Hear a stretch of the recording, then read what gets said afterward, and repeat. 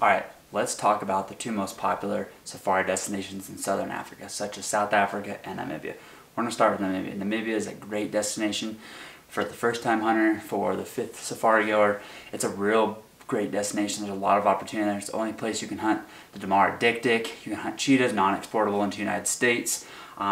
There's a truly amazing opportunity in Namibia. You have places such as the Waterberg and the Caprivi that offer great wild Africa hunting for buffalo and all the amazing game found in those areas. Hunting the Caprivi is an amazing opportunity. We hunted above Water West in 2016, and there was days that we'd probably see upwards of 200 elephants, a couple hundred buffalo. You know, some days we'd only see 50 buffalo, 60 buffalo. But there was days we'd see over 100 of each buffalo and elephant. It's a truly amazing place. You're hunting the floodplains leading into the Okavango Delta along the Okavango River, and it's an amazing opportunity. If you get a chance to go there, I highly recommend it. One day I will own a place in Namibia. That's my my dream goal, is to own a place there. It'll be a great safari destination for you and your family. Great place to take the wife and kids. You fly into Windhoek, and then from there you kind of disperse. Sometimes you'll have to take a smaller internal flight, charter flight, which we did to the Caprivi, or on a safari we did in 2009 to Namibia. We just drove a few short hours outside of Windhoek, and we were in great hunting opportunity and great hunting areas there. Namibia is a very wide open country. There's a lot of great game ranching, a lot of great wide open free range areas as well. There's a little over 318,000 square miles of country in Namibia. Population is just a little over 2.5 million people. It's actually very low density of people compared to some other countries that you get, and so it's a great opportunity. It's a great experience, very safe. A lot of malaria-free areas, risk-free areas for malaria. It's just a great experience for the family to go and enjoy a safari in Namibia. Like I said, you get species such as the Damara dik-dik that's only found there. You have the Hartmann's mountain zebra. You have opportunity to hunt cheetah, non-exportable in the United States. You're going to be hunting some of the biggest gemsbuck found in Namibia. Some of the biggest Kalahari springbuck are found in Namibia. As I've mentioned before, great kudu hunting, great buffalo hunting in the select areas such as the Waterberg and the Caprivi. It's been known for its big elephants throughout history. Probably the best hunting you can find for elephants, which would be in the Caprivi. That goes into the Botswana, Okavango Delta. You're hunting that massive corridor of elephants through there, and it's just a truly amazing opportunity to be able to hunt that country. You get a little mixture between the Livingston and the Cape Eland. In the northern parts and the southern parts you get varieties there, and it's just a true destination for the first time safari hunter or the fifth time safari hunter looking for a new adventure, different species, and so on and so forth. Next, we're going to talk about South Africa. South Africa is probably the most popular country when it comes to international hunting or safari hunting. It's the one that's most publicized. There's the most opportunity there, and the hunting industry in South Africa has boomed over the years. We did a whole video on how the hunting industry has helped South Africa, the jobs it's created and all that, and it's a truly amazing place to go. You're going to be hunting places. The country's big. South Africa is just shy of 500,000 square miles of land.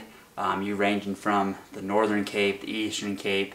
You're going to go up through the Free State, all the way up into Mpumalanga. You got Limpopo, KwaZulu-Natal. You got lots of different provinces, and the hunting varies from each and every one of those. You have select species such as the Cape bushbuck that's going to run down along the coastline from the West Cape all the way through the Eastern Cape up into KwaZulu-Natal in that province area, and then you're going to have your Limpopo bushbuck that come down into the Limpopo province and into the Mpumalanga area. It's an amazing opportunity. Like I said, there's a very variety of game. You got different species kind of inhabited in certain areas of the country. It's a truly amazing experience, and you cannot just experience South Africa on one safari. It's going to take you multiple safaris across the entire country to experience the diversity of the country and the game found in it. Speaking of like population, when I talked about Namibia and how their population is just a little over 2.5 million for the little over 300 million or 300,000 square miles of land, South Africa has almost 500,000 square miles of land, but their population is just shy of 60 million people. Like, that's a lot of people in that country. You're not going to find as many remote wild areas as you would in Namibia. There's some great areas surrounding the Kruger Park area that are some pretty wild areas. You're going to get a lot of free range stuff throughout KwaZulu-Natal, down through the Eastern Cape, stuff like that. Great areas, big areas. And then there's big enclosed fenced areas throughout the country that are 30,000 acres, 40,000 acres, 50,000 acres, which is a lot of acreage. And it truly offers an experience for the hunter to go over there and experience. Like I said, you're gonna have to hunt a lifetime pretty much in South Africa to experience all of it. I have yet to experience all of South Africa. My goal is to experience all of it and hunt throughout the country. Such as, like, there's different species such as like the Orbeez, the Klipspringers, and the different species that are found throughout the country, kind of varying. If you look back at old Kingham books and Princeton books of animals, you're going to see different species throughout the country. Now, record books don't acknowledge them, but it'd be kind of cool to say I hunted the Klipspringer here and the Klipspringer here, and kind of see the variations in between them, as Princeton and those guys did when they were cataloging these animals a long time ago. It'd be super cool to experience that. Within South Africa, you're going to have a variety of camps. There's some tented custom safari camps, such as like the old West Africa and East Africa style safari tented camps, but a lot of it is really nice lodging. You're going to have swimming pools at a lot of lodges. It's going to be a really great place to take the family. Sometimes it's more remote, kind of up in the mountains. You're going to have, smaller housing type stuff, like more one-on-one personal stuff, but it still makes for a great experience. And by far, the worst Africa camp beats most of the best North America camps here. And so it's better than staying in a hotel during hunts, to be able to stay in the bush and experience the proper safari camp and whatnot.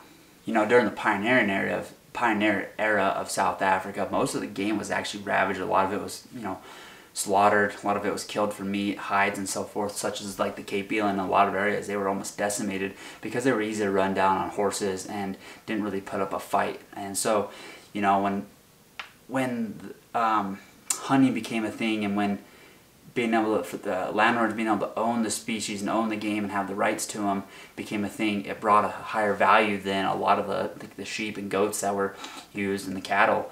So in the 1970s, South Africa kind of flipped the switch from decimating game to rebuilding it, and ever since then it's flourished. People have seen the value of game. They've brought species back, such as like the black wildebeest, which were damn near decimated. You have the Orby on the coast.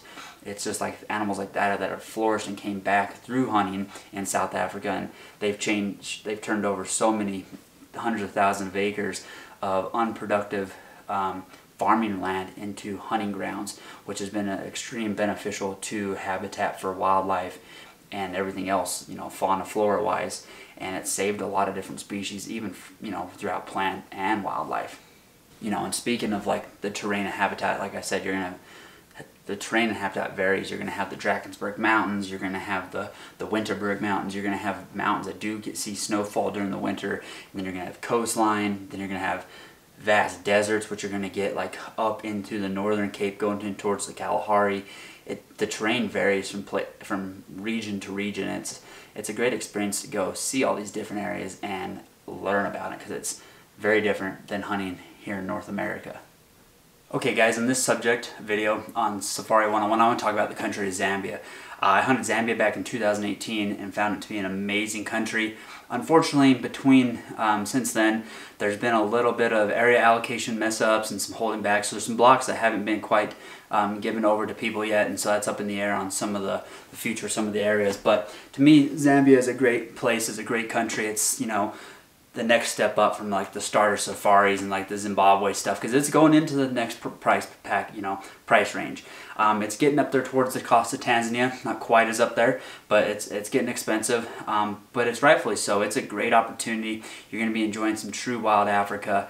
Man, when we were there, I was there in 2018, I was there for 11 days, I think is what I was there total.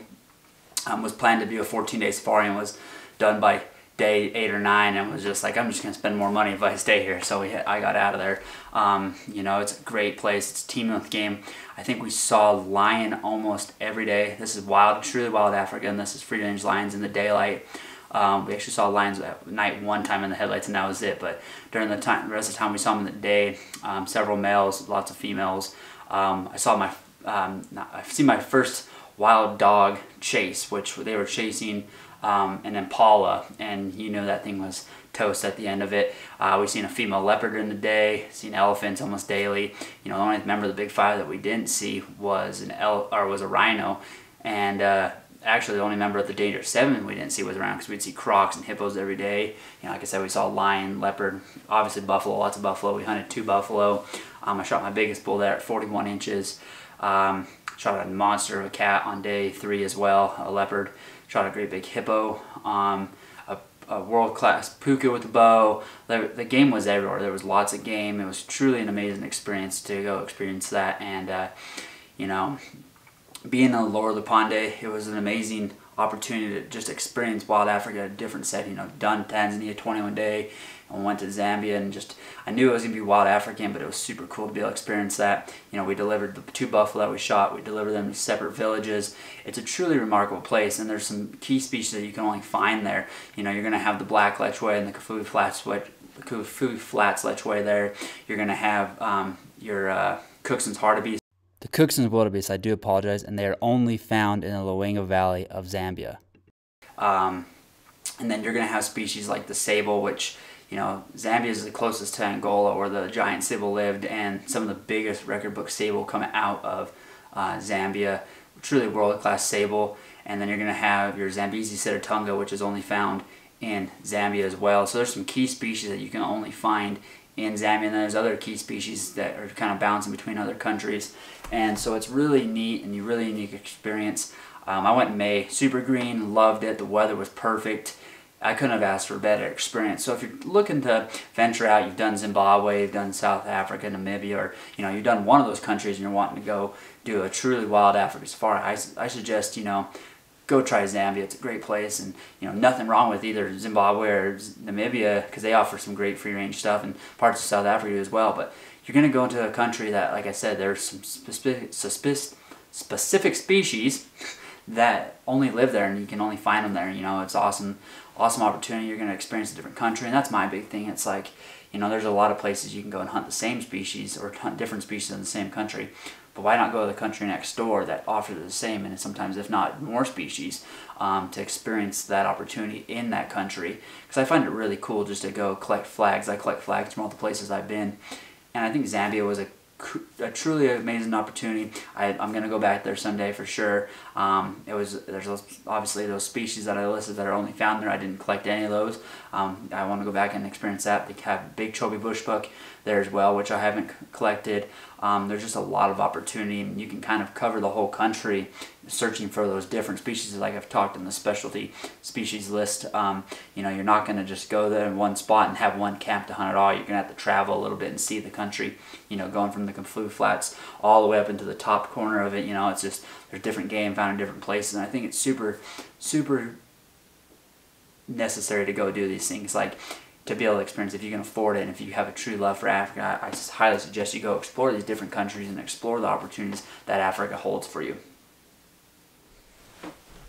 Alright, moving on to another country, we're going to talk about Tanzania. Tanzania is, to me, probably the holy grail of Africa safari.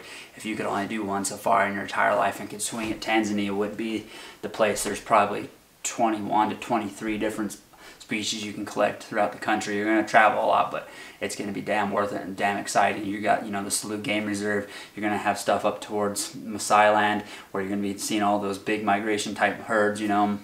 And then you got the Rungwa. You got many different areas that hold different key species. You got your, you know, your Hardy's red diker that's only found in Tanzania.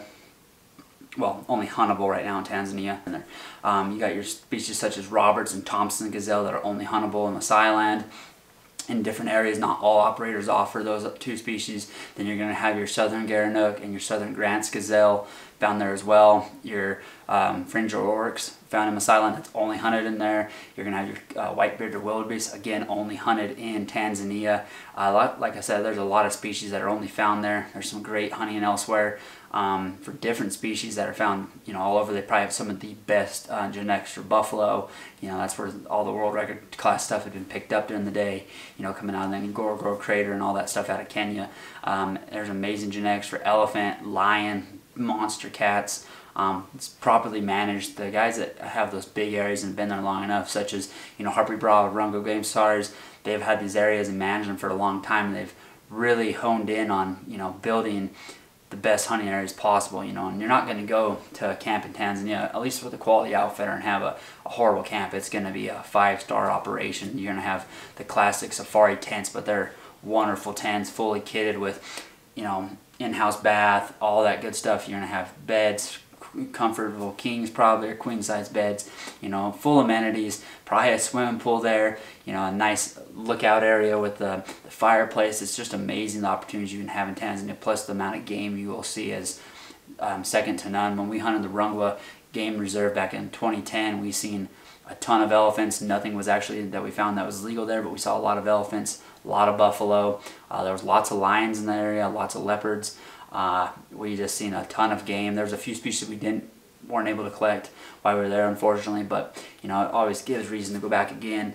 And like I said, there's key species that you can get in these places that you can't get elsewhere, and key experiences like the Salu Game Reserve. It's I think it's the oldest game reserve that there is, and that would be a cool thing just to say you went and hunted it. I know it's went downhill since back in the early days, but I think it'd be cool just to say you went to the Salu Game Reserve, and you're gonna have your Roosevelt sable that are getting up into the Salu Game Reserve there, which are the different subspecies of sable, and it's just an amazing place for you to be able to experience it, which I think is very cool, and just something that people can go and enjoy and experience. You got different opportunities. You got parks that you can go visit while you're there, which I think is really sweet to have the diversity of doing a hunting safari and then a cool photographic trip as well. There's just a lot of different opportunities. The Masai Mara is close by, then Ngorongoro Crater, all these amazing parks are right next door to it, where world famous elephants and world famous lions are at, and you can go take really cool photos and video of them. And there's also a ton of different other experiences. You got Mount Kilimanjaro right next door, where you can go climb and hike that, which I think would be cool. Super awesome experiences. You got just Arusha National Park, which we visited, which was teeming with game, super lush and green. It was like a tropical environment, which I thought was super sweet, where we went into the park at. And then they have the coastline stuff, where there's all sorts of, I was watching videos on these like little bungalows that are out in the water there. Just like there's a lot of different opportunities for you to experience in Tanzania. I think it's a first-class operation. If you have one safari that you can do, pick Tanzania. And if you're looking for a place to go experience hands down true East Africa hunting, I would say Tanzania is the place for you to go visit and experience. You won't go wrong. Let's talk about Zimbabwe. Zimbabwe, like I've said a bunch, it's a really reasonable, affordable country to go to for a classic safari type stuff when you're breaking into the dangerous game. Now obviously lions are still going to be expensive no matter where you go, but leopards are fairly more reasonable. Buffalo and elephants seem to be fairly reasonable there. You can still do tuskless cow hunts at an affordable rate there as well. It's your first stepping stones in those true wild, remote parts of Africa. And I think it's a great starting point and a great price point for people. There's limited plains game there as far as species go and variety, but it's a great place. There's lots of big kuti that have been taken out of there, big chobe bushbuck, some key species. But it's a place for you to go and have a good hunt. It's a great buffalo destination. You've probably seen a ton of videos, between Craig Botany and tracks across Africa of all these Zimbabwe buffalo hunts. Truly world-class buffalo hunts, big buffalo, good cat hunting. It's a place, I've personally never been there. My dad went there and hunted elephant and unsuccessful, unfortunately. That's part of hunting, it's not called killing, it's called hunting for a reason. And I think for the price and affordability, Zimbabwe is probably your best bet as far as getting your feet wet into that wild Africa stuff. And it's a place that I want to go visit. I'd like to go do a tuskless LA and a chobe bushbuck there in the near future, just to say I've experienced that, and not just to say it, just to go experience it. I like to experience it, and like I've said, I want to try to hunt different species in different places, and even the same species in different places, just to get the feel of how the local hunters and local PHs do it and how the terrain is. And I think it'd be super fun. Another key species there is a Sharp's Gricebuck. That's a key species that's really relatively available in Zim. Again, you got to make sure you're ahead of the curve and tell your PH ahead of time that you want that license. But you know, that's a species, if you're looking for like the tiny tin and all the small critters, Zim seems like a great place for it. You know, there's some stuff on the borderline, you know, of other countries where there's, you know, you can probably get a sharps up towards Zambia, but it's very rare compared to what you can get in Zimbabwe. So it's just kind of making sure that, you know, you tick the boxes on things while you're there to experience it, and make sure you let your PH know ahead of time that you want that permit. Lots of great opportunities in Zim. I've had a lot of buddies go to Zim, and like I said, I'm looking forward to my first trip to Zimbabwe, and after that I'll be able to give you my hands-on experience and hands-on knowledge. But I have lots of great PH friends from Zimbabwe, you know, like Daniel Moore, Guav Johnson, these guys, you know, and then you got PHs like Buzz Charlton, you know, the York guys, you know, and so it's just, there's a lot of experienced people in Zimbabwe, because I think Zimbabwe does have the hardest PH licensing system that there is. So it takes, you know, a lot more work to obtain the PH license, and you're really tried and true when you get one. So that should be a badge of honor for anyone that has a Zimbabwe PH license, you know, as they did it, and you know, if they're a reputable outfitter, they should be one worth going with. Let's talk about Mozambique. Mozambique, I have yet to be there, have yet to been there, and that's one of those key countries I want to go tick off. There's a lot of actually different places within Mozambique that I want to experience. I want to do the sand forest hunt for the red duiker and the Sunni, and then obviously do the buffalo hunts down there towards the coastline, and then obviously move up and do like the Roosevelt sable and the Nyasa wildebeest up in there, up in towards the northern part of the country, experience that different stuff. You know, you're going to have great buffalo hunting there. I mean, you look at Paul Stone, he does some fabulous, fantastic buffalo hunting there. You see it all the time on Instagram, and you know, throughout trade show season, you talk to him and he does world-class buffalo hunting in Mozambique. So I think it'd be really cool to go experience that. And like I said, there's a few key species found throughout the country. You know, there seems like there's a handful of really top-notch outfitters there. They kill big bushbuck in areas. Talking to my friends that have done it, they've had nothing but good things to say about it. They've went back 2 or 3 times. So it seems like a great country to go visit. And to me, like, I'll have more first-on, hands-on knowledge with the country when I get a chance to go do it. I know, you know, a lot of that was, you know, during the pioneering days and during the Bush War, it got extremely wiped out, but it's came back due to hunting and game management areas and guys going in and, you know, doing anti-poaching and building back up the game population. So I think it's really helped within the country of Mozambique, you know, the hunting industry for sure. Unfortunately, still you can't export the elephants from there, but you know, other than that, it's a great destination, I think, for most critters, and it's one of those that I want to truly check off my list as well. Alright, so now let's hit on Ethiopia. Ethiopia has probably been one of my greatest safari destinations I've been to. I've been to it twice and hunted 3 different areas. I've hunted the Belive Mountains for mountain yalla, Menelik's bushbuck, and a few other key species found there. And then we did the Omo Valley, and then we went to the Sala. And it was an amazing experience both times, 2 different trips.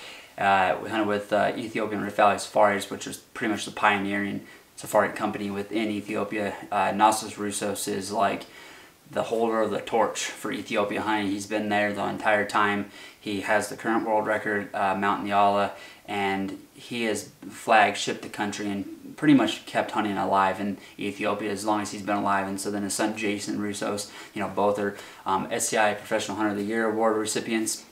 They've done a great job there in obtaining great areas and keeping them, you know, flourishing with game, keeping them, you know, from locals coming in and tearing everything out, using it for agriculture and cattle and stuff like that. So it's been a key thing for Ethiopian wildlife is the hunting industry. And unfortunately, you know, Ethiopia is a place that it's fairly expensive, but you got to pay for all your trophy fees up front, no matter what it is. And the Menelik's bushbuck, they love, you know, because you know, Menelik was one of their emperors and rulers. They named the Menelik's bushbuck after him, and they have a high price tag set on that bushbuck. But it's a very beautiful bushbuck. I was able to get one in the Bali Mountains, like I said, and so it's an amazing country. You know, you see on TV, it's just skinny people, disease, sickness, you know, poverty-stricken, but in a lot of these areas, it's really far from the truth. Now, maybe down in the Danakil Desert, it's pretty poverty-stricken because there's not a lot of agriculture there. But, you know, like where you hunt in the Mountain Yala, it's almost overran with agriculture. There's people that are, you know, planting crops and livestock everywhere. It's like, you know, they're almost overtaking all the mountain yawl habitat. You know, luckily and thankfully that Jason and his dad are there to be able to preserve it and protect it for us for future generations to go and see. And so there's a little different picture that you see from the normal media to what a first-hand experience is. There's other places in Ethiopia that I still have not been yet. I still need to go hunt the Abyssinian greater kudu, the Abyssinian bushbuck, Summerlin's gazelle, the northern gerenuk, 2 different species of dik-dik still to hunt there. It's just, the diversity of game in Ethiopia is incredible. You know, it could take someone 3 to 4 safaris to, or even more, to even collect all the different species within the country. So it's a place that if you're looking to venture out and do more hunting in Africa, I suggest Ethiopia, looking in that country. And again, the mountain yawl is just like a Rocky Mountain elk hunt to me. It's, you know, you're in the mountains, you're glassing, you're searching, you're looking, and it's super thick, and you're getting to get that one shot. And you know, Jason and them have done a real good job, and in the past few years they've killed some monster mountain yawl bulls and monster Meneluk's bushbuck. One thing I have yet to get from the forest area of Ethiopia is a giant forest hawk, so that's one animal I need to go back and try to obtain myself, and probably do another mountain yawl and another Meneluk's bushbuck too as well, because I just love it so much and can do that every year if I could. Alright, let's talk about another country that is probably like #1 on my go-to list, which is Uganda. You have, Uganda is a very rich wildlife country, because you have so many different species. You got Nile bushbuck, you got East African bushbuck, you know, you got your cob, you got your Sesi Island Sitatunga, you got your East Africa Sitatunga, you got all these different species there. It's just amazing. You got Nile buffalo, and it's just like, the last 4 or 5 years, you've seen a lot of people traveling to Uganda doing these safaris, and it's really cool to watch and see. It makes me super like eager to go experience it for myself, because you know, you got Sudanese roan, Sudanese orby, like I could go on and on about these different species found there, and it's just an amazing diversity of game. You know, a lot of the hunts are taking place when other hunts aren't. You know, I see a lot of guys going to a safari in Uganda between like November and March, or November and April. Like I see a lot of that happen, which is cool, because then a lot of other places that slowed down safari industries wise, you know, here in North America there's very few hunts during that time as well, so it's a great time to go experience something and go see it differently. So it's a big hit list place for me to go experience and see, and like I said before, once I go experience it, I'll be able to come back and give you a more in-depth video on it. But it's another country that I've had lots of friends go to, and they've had nothing but great things to say about it, and they've went 2 or 3 times, and they've had wonderful safaris. So it's a place that I want to go experience. You know, it was pretty much shut down for a long time and then reopened, I believe, back in 2010, 2012. I'll double check my facts on that. And so, you know, it's a kind of a relatively newly opened country to hunting, and it's super, super awesome that this, you know, that the country allowed hunting to come back, because it's obviously brought the value of game higher and made it flourish in the areas that you can hunt. Alright, so I'm going to continue with the huntable countries within Africa. Guys, you got Botswana. Botswana used to be a really magnificent hunting destination, you know, when it was Bechuana land. And then over the years, due to political stuff and government stuff, it's really shrunken the hunting industry down. Areas have closed, species have closed, and it's really kind of put a damper on the safari industry within Botswana. I mean, it's still got a great industry as far as, you know, elephant hunting goes now that it's reopened and running. Probably one of the best places to hunt elephant. It has been, you know, it has been choked down as well, because other areas have been shut down within the country and turned into photographic safari areas. Again, like I said, species have been shut down, such as lion. Lion hunting was probably one of the best. Botswana was probably one of the best lion hunting countries back when it was open. There is a few small private game farms, or this private game farm industry is small. Some great hunting opportunities there, but it's really become limited within Botswana, sadly. And so it's a great country to look at, but it's not the country that it used to be for the hunting industry. Moving up through Africa, we've talked about Uganda, we've talked about Zimbabwe, Zambia, Tanzania, we've talked about Ethiopia. We're going to kind of divert into some countries, you know, that are more specialty safaris. People that are looking not for their first, second, or third. This is probably like really, you know, into your safari hunting career. Countries like Chad. Chad is open, operating, offers a wide variety of species available, such as the western greater kudu, which is probably the true gray ghost of Africa, which I've talked about in the Glamour Game video.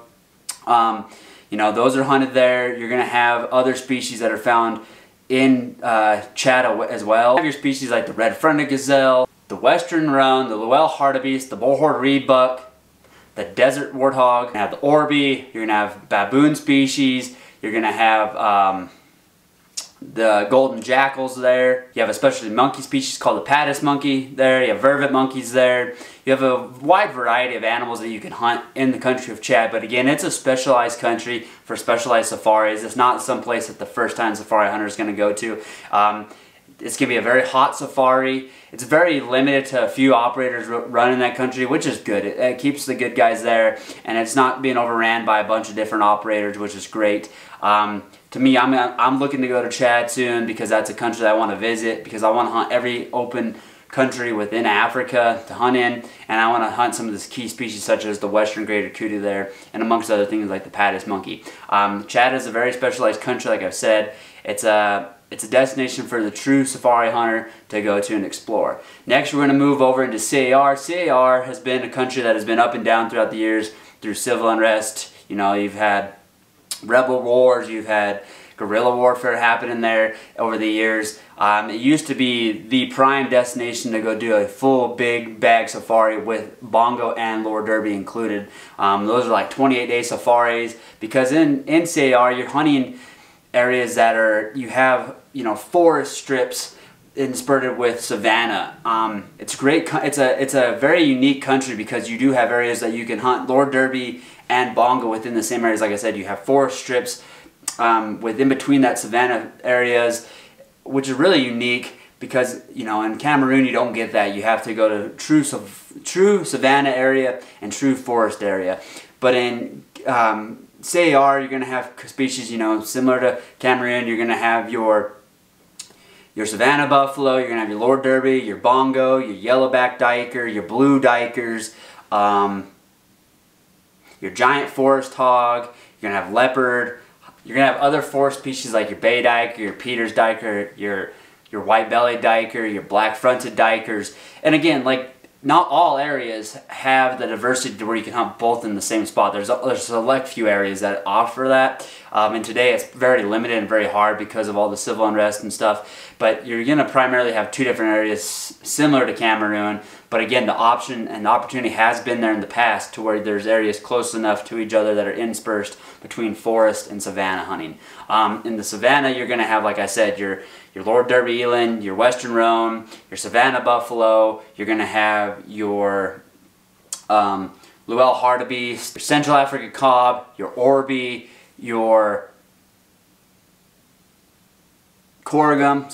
Your corugum. You're going to have your warthog, your bush pig, and your Red River hog. Like I said, there's areas that do come close enough together that you can be possibly hunting all that at the same camp. Again, in today's hunting, it is very finite and limited because of all the civil unrest throughout the years. So just plan ahead. Keewan LaFull, he has taken over his dad's operation, LaFull Safaris. They are probably one of the oldest operating companies within CAR. He has grown up doing it, and they've started off their season in 2024 with a great bongo already. They are taking some of the biggest bongo in CAR amongst many other species. So if you guys are looking to venture to CAR, get a hold of Keewan. He is a great young man, and like I said, the company's been there for a long time. He's grown up in the bush of Africa hunting these amazing species in CAR. So give him a call if you're looking to expand into your CAR hunting. Alright, now we're going to go to Cameroon. I've personally been to Cameroon. I went to the forest zone, and that hunt is, the forest hunts are some of the toughest hunts you'll do mentally because you can't see very far. It's humid. You're always bending over. You know, you're in tight areas. It's thick. In the forest zones, you're going to have your bay diker, your Peters diker, you're going to have your bongo, your forest sitatunga, your forest elephants, species like that are found there. You're going to encounter chimpanzees and gorillas that are not huntable, but it's a super sweet experience. You're going to spend time driving the roads, checking tracks, looking for bongo tracks in the morning to go hunting. Hopefully you're going to find a big solitary bull track. You kind of want a four-finger track is how they kind of go about it. And that's how you're going to do the same thing in CAR when it comes to whether you're doing Lord Derby or bongo. Those are primary track and safaris. And sometimes you'll get lucky and see one from the vehicle, but most of the time you're going to be spending time tracking. And then the other animals of opportunity will be whether you're on the tracks and you bump into something by chance or see it from the road as well. and then pursue it on foot that way. In Cameroon, you're going to, like I said, you have the forest zones and the savanna zones. The same species primarily exists through both CAR and Cameroon. You're going to have your Lord Derby eland, your Corrigan, your Luel hartebeest, your Boerhaave reedbuck. You're going to have your savanna buffalo, your western roan, your harness bushbuck. Species that are found in the savanna of Cameroon. Those are two entirely different safaris, southern and northern. Southern being the forest, northern being the savanna hunts, and it's a great experience and a great hunting opportunity for the safari hunter that is looking to expand into Africa, hunt the key species. And again, these are countries that are not on the first-time safari hunters list. These are specialty safaris, and I've went a full video on that separately. So we're just covering the huntable countries. Then you're going to have countries that are always up and down. Currently right now, they're not hunting right now, such as Burkina Faso and Benin. Great countries, offer a lot of the key species that are also found in Cameroon, but offers you an experience to go somewhere else and experience some different stuff and terrain. Those are countries that are not huntable right now. Then you're going to have a country that's huntable right now for the western Lord Derby eland, which is Senegal. Very limited safari operation there, but there's an opportunity to go there and experience that and hunt a different species classified through SCI and all these other organizations of the western Lord Derby eland. You'll still pick up, you know, your savanna buffalo and your roan and stuff like that within Senegal, but it's primarily a safari for that western Lord Derby eland or western giant eland. Other countries that are always up and down is Ghana, Libya. Those are really specialty safaris. Those are places that people are going to go and do like your diker hunting. That's all that's really found in those countries is dikers. You're going to be spending a lot of time like at night hunting with a headlamp on. And like I said, those are countries that are constantly up and down, whether they're huntable or not. So check again. You know, I know if you're listening to this and you're looking to go on those hunts, you're pretty much a dedicated safari hunter and you're going to have the connections to learn whether they're open or not.